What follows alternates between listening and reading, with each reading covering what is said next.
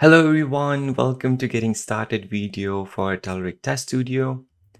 My name is Fahad and I'll be going through some of the basic features to get started with Telerik Test Studio today. I have 11 years of experience in .NET. I love learning about new technologies and recently I've started teaching them online. You can find my YouTube channel by searching QS Drive.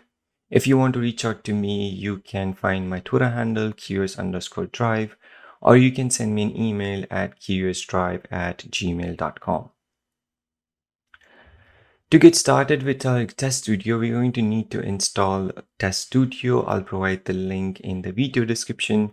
You can get started by using its 30 days trial. We are also going to need to install browser extensions so that your browser can be interactive with the Test Studio. I'll provide the link of that in the video description too.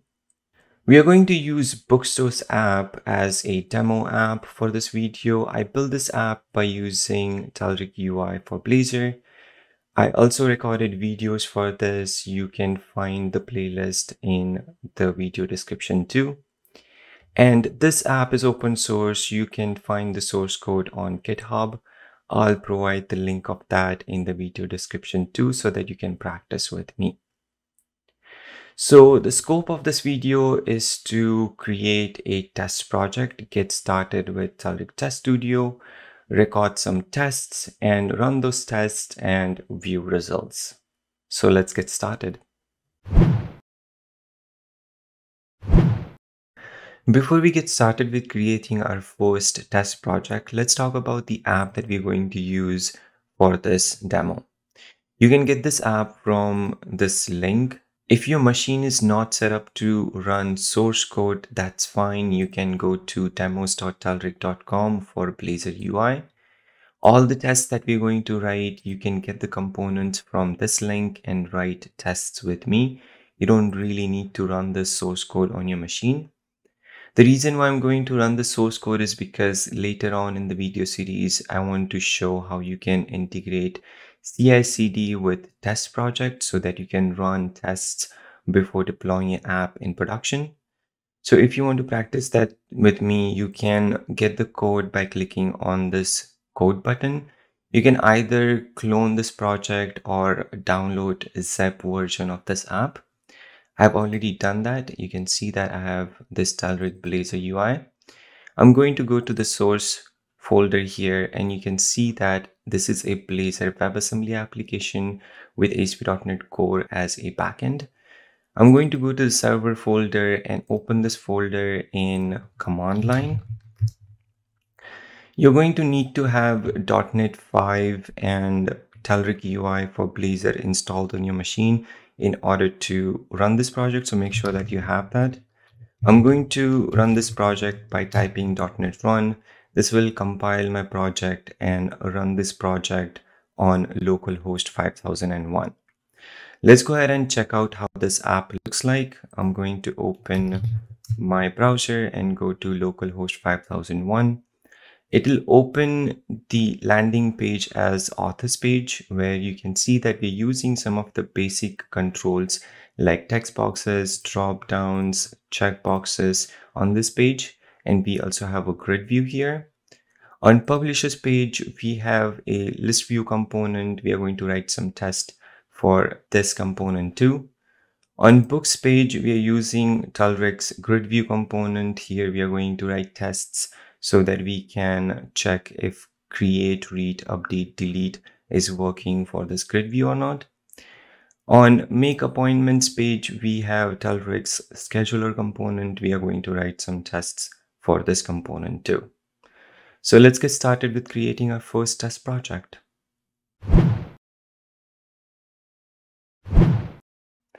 To create a first test project, I'm going to open Telerik Test Studio.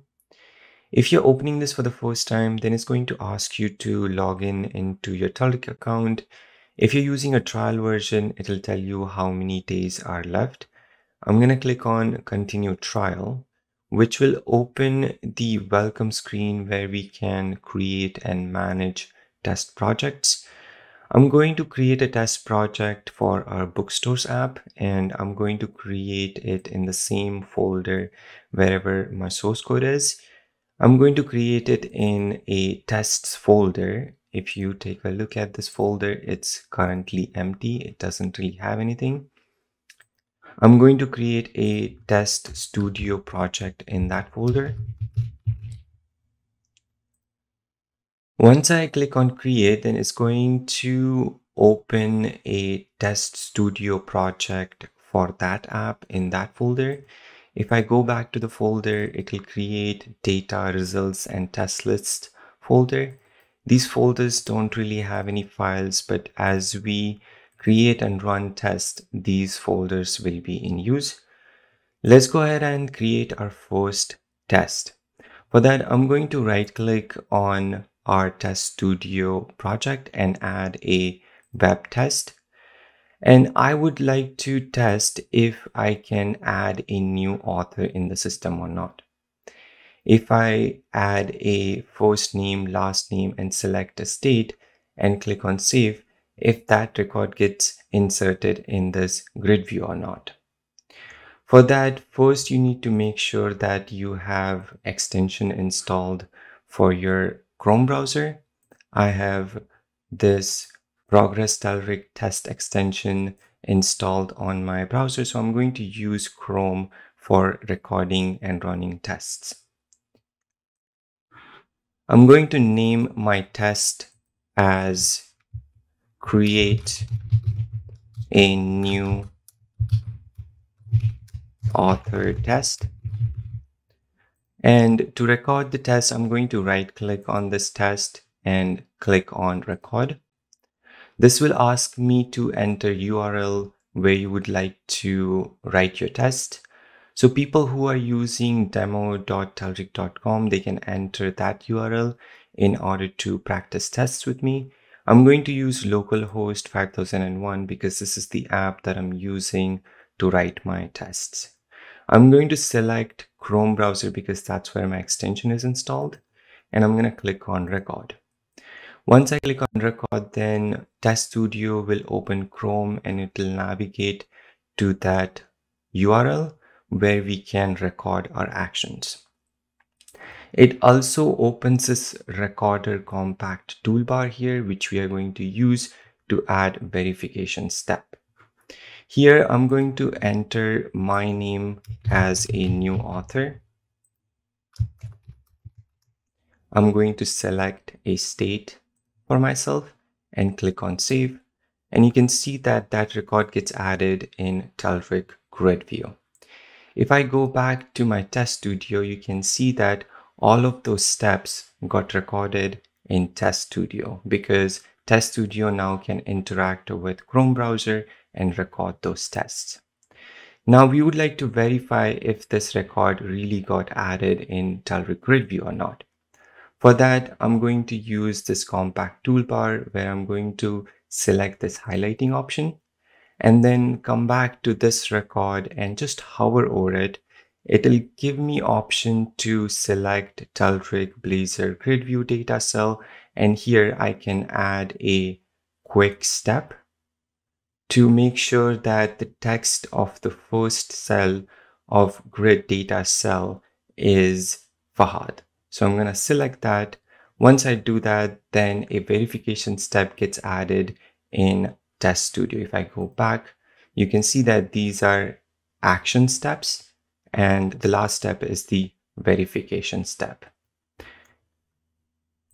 To stop recording, I'm going to close the browser. Now we have created our first test.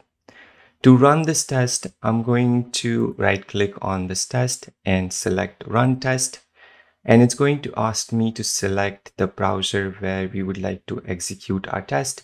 I'm going to select Chrome because that's where my extension is, and then click on run.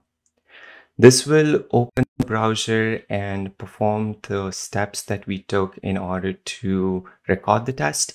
And then it'll also verify if the record is actually getting added in the system or not. It will select the drop down and then click on save, and it'll verify if the text was exactly Fahad or not. So this is how you can record and run your tests.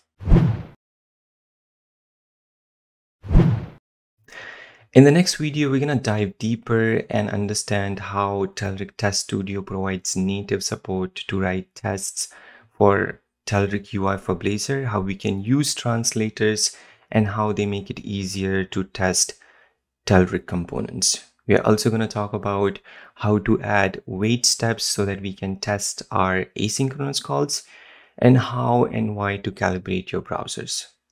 We are going to write some tests for Telerik's drop-down list, grid view, and scheduler component. Thank you so much for watching this video. If you have any questions, you can post them in the comment section below. If you want to reach out to me, you can reach out to me on Twitter, or you can send me an email. Just make sure that you're using this hashtag so that I know which video that you're talking about. Thanks again for watching. I'll see you in the next one. Bye.